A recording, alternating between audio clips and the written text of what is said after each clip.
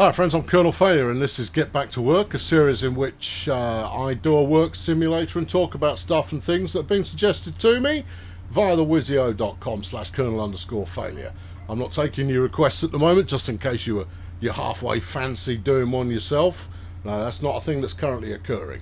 But we're playing Euro Truck Simulator today, and the request comes in from Devin, who asked that I play American Truck Simulator, or if I was already engaged in a bit of Euro Truck, that would do. And I've gone the wrong way.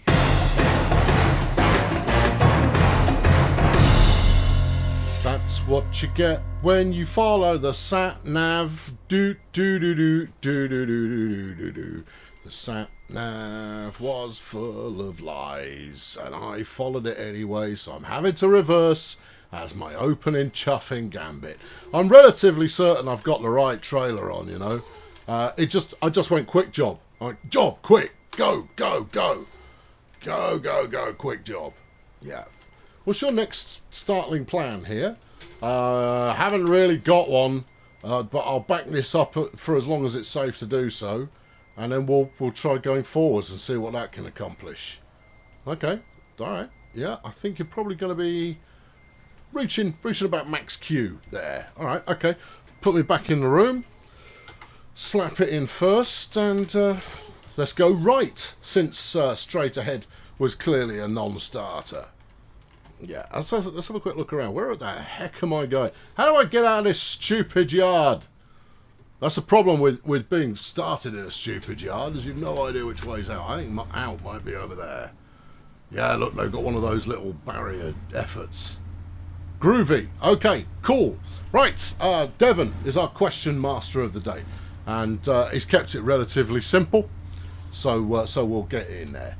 And he goes, recommend a recent TV show that you think is great.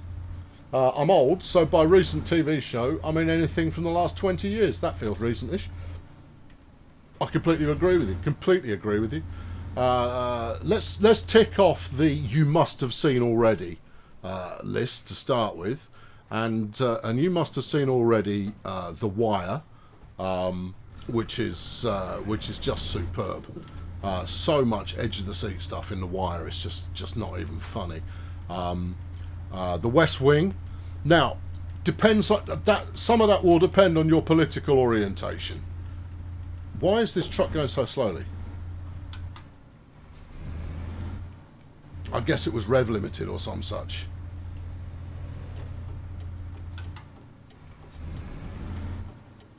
Look, I've got the throttle flipping buried here. We should be.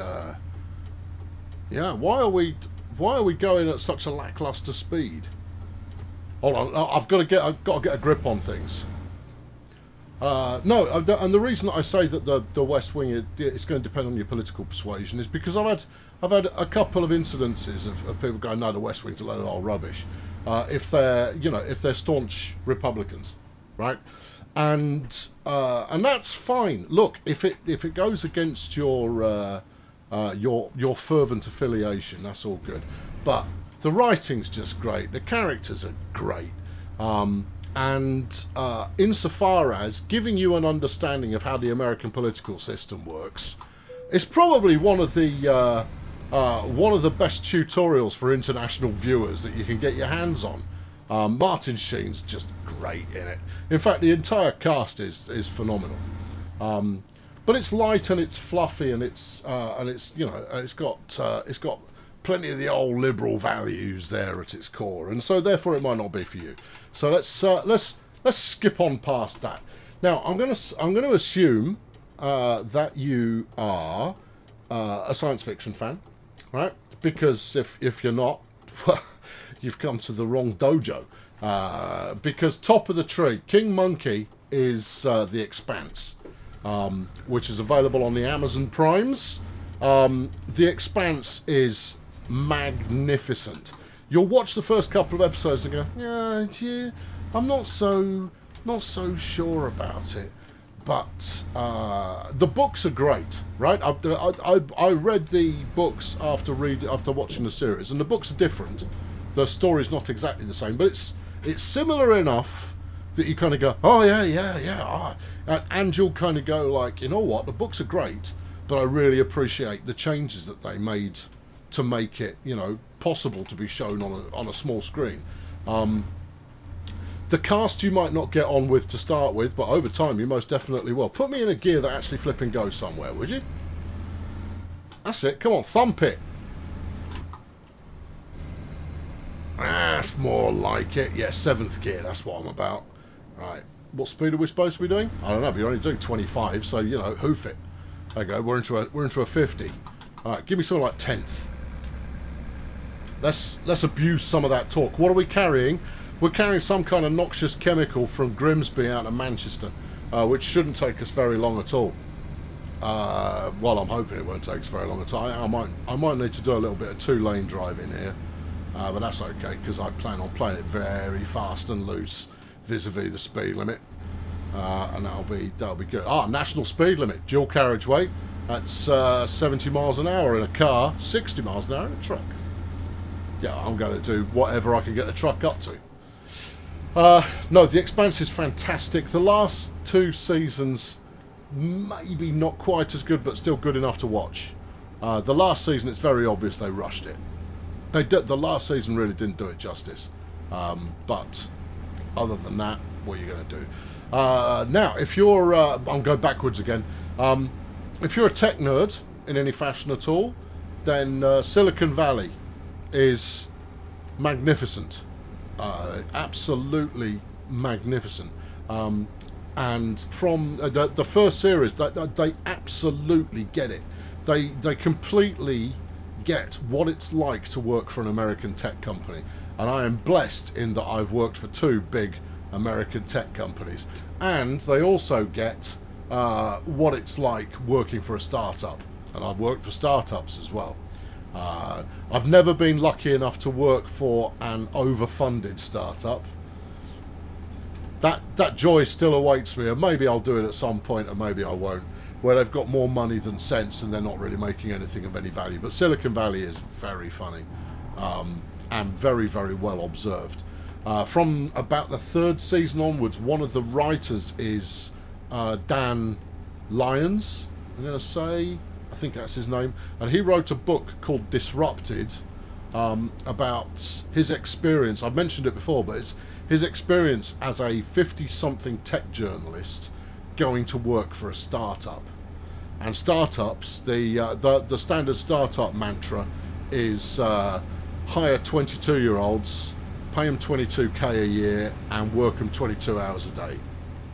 And so he's the former tech editor for Newsweek, and he finds himself working at a tech startup, and it's hilarious. It is so funny. But the book, I cannot recommend the book highly enough. The audio book is particularly good because he's the one reading it, so he gets all the inflections exactly where he wants them. But it's hilarious and horrifying at the same time. This cult of tech that we've got going on. But he ends up writing for Silicon Valley, and you know, you just and the authenticity in his experience is obvious. So that's just very, very funny series. Now, if you get a chance, you should watch, while we're on comedies, you should watch The Detectorists. The Detectorists, it's British, so it's a BBC job. You might be able to get it somewhere, I don't know, internationally. But The Detectorists is so gentle. The humour in it is just so gentle. But it's about a bunch of fellas who do metal detecting as a hobby, and you know they're really nerdy about it. But it never takes the mickey out of them. It does, but in a way that you know, proper, because they don't like being called metal detectors. They like being called detectorists. Hence the name of the show. It is absolutely wonderful. It's just so lovely, such a lovely, lovely show. And so therefore that one's on my recommendation list. Right, I'm now going to move into a block of suggestions that are pertinent to this year because they are on their ongoing series, even though they're all on hiatus at the moment.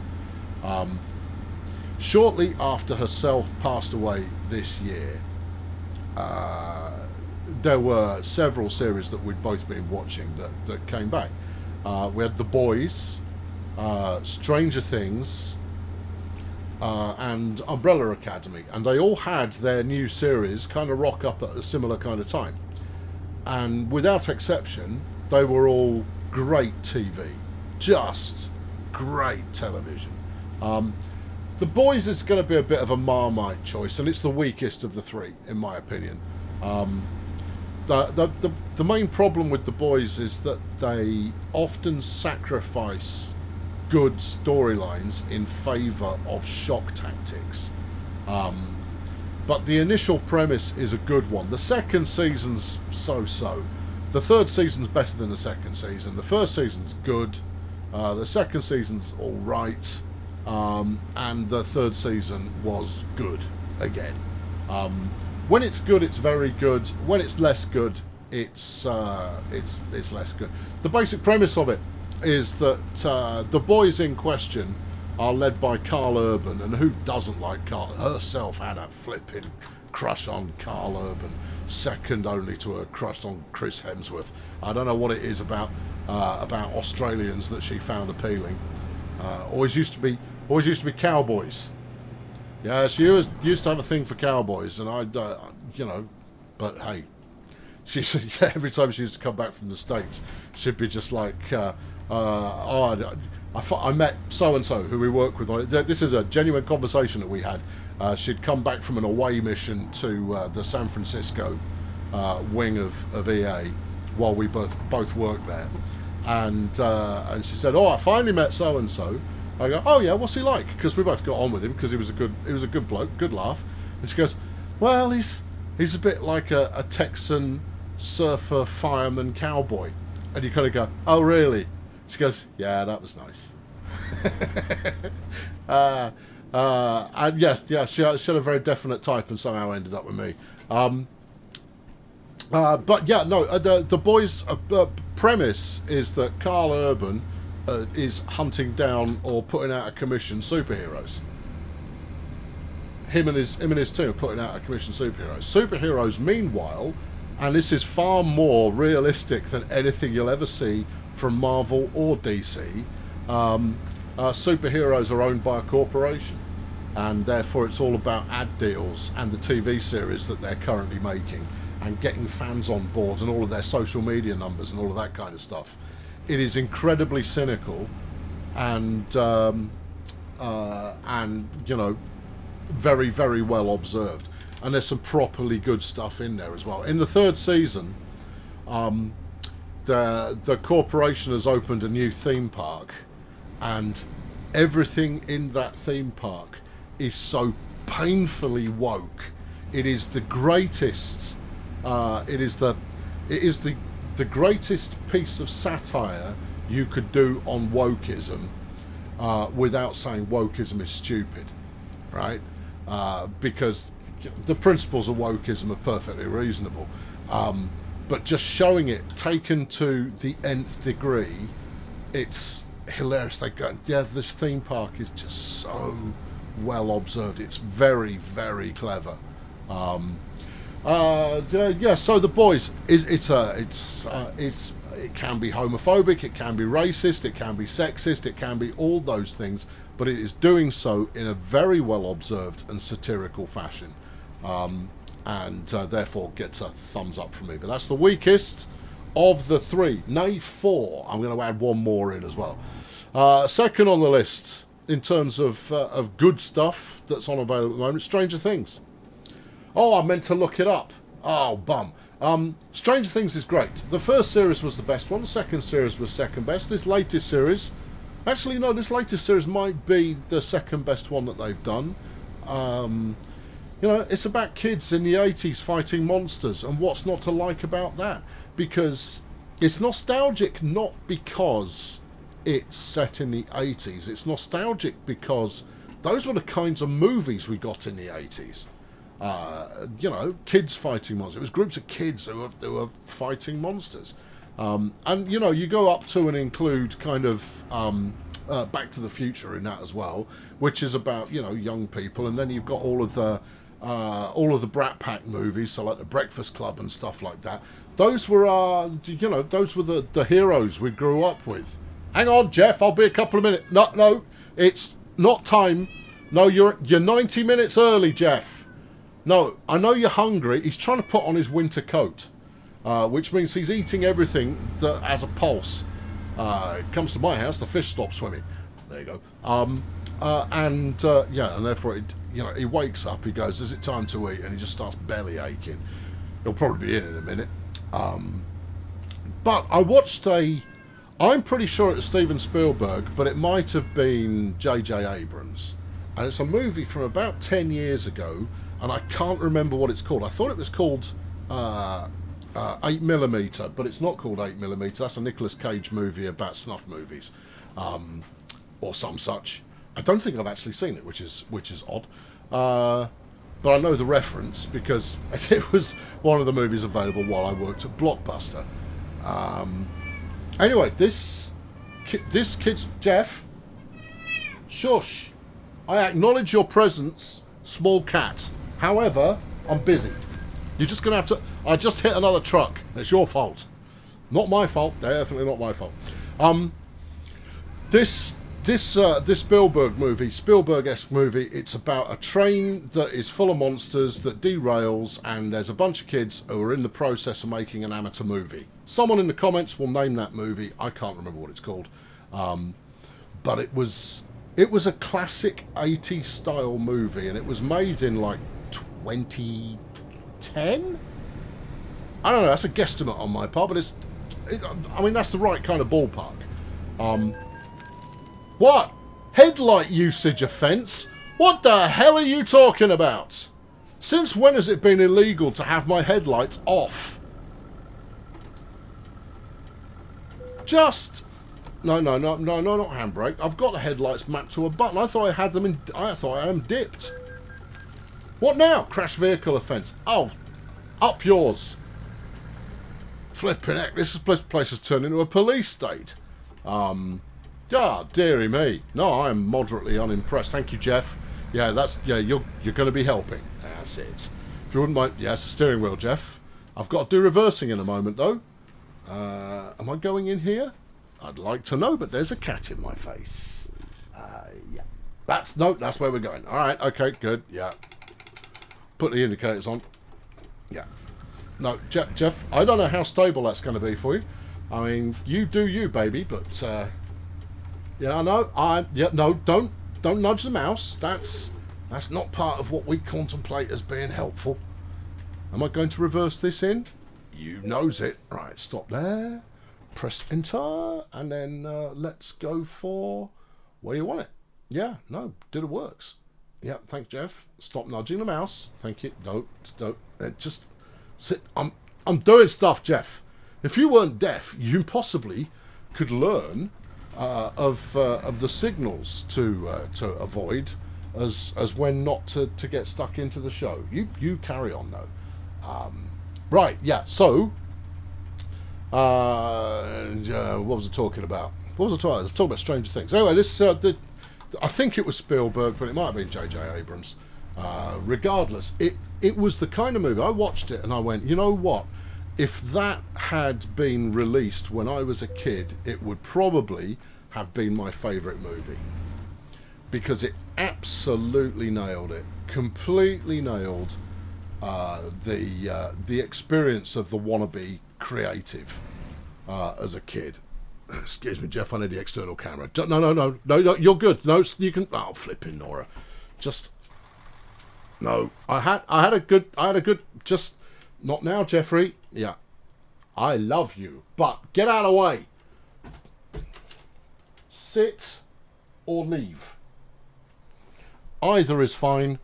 Both is preferable. Right, okay. If I put it in reverse, maybe it'll give me a different view. Ah, there we go. Right, now, I want to be able to wiggle my camera and see whether I'm actually flaming going. Yeah. Well, you're going back there. Ah, right. No, that's a good enough view. We want to be steering that way a little bit to avoid that trailer. Yes, we do. You're going to judge me on my performance here, Jeff? Are you? I think I possibly steered the wrong way here, but let's find out. Everything about reversing. There's only one real rule: go slow. If you go slow, you'll get it right. If you go too fast, you'll get it wrong. Right? And this is about, you know, aim small, miss small. Yeah. Aim big, miss big. Or aim big, miss small. That's a pillar. Oh dear. Okay, do we want to be reversing the other side of the pillar? I think we possibly do. Okay, straighten up. Let's try that again, only better. Right, okay. Right, so if I come out this way, right, and then we'll work it around here to about there, and straighten up as much as we can. Brakes. You see, total ruddy pro. Alright, and then you steer into it, which is going to be, hang on, that's it, yeah. Yeah, and then straighten it back up again. That's it. Good. Slow is smooth, smooth is fast. Bye, Jeff. Unless you found something else that I should possibly be paying attention to, but it's not tea time for another hour, at least. Minimum. Alright, good. Where was I? Yeah, no, it would have been my favourite movie as a kid. So Stranger Things, the latest series, was great. It's fine. They did rather overuse Kate Bush's Running Up That Hill.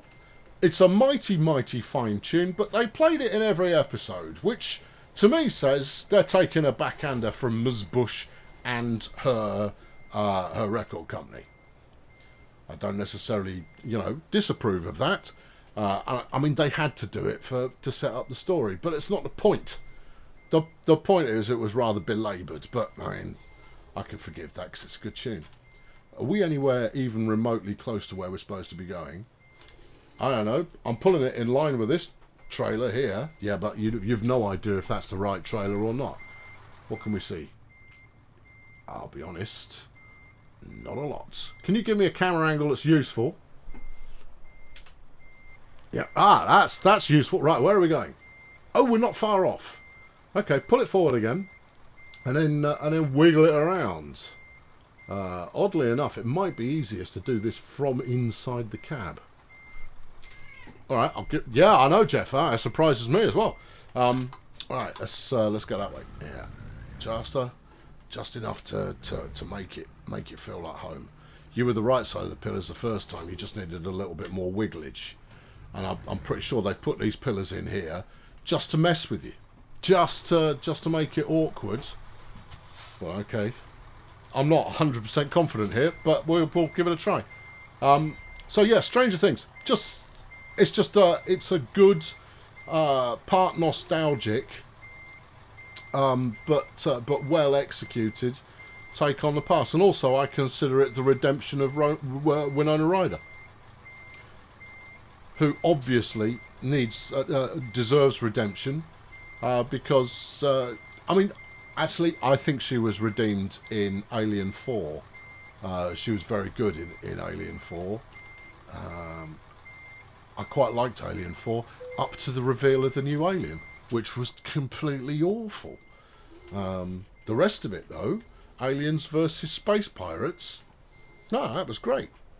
And you'd got Brad Dourif as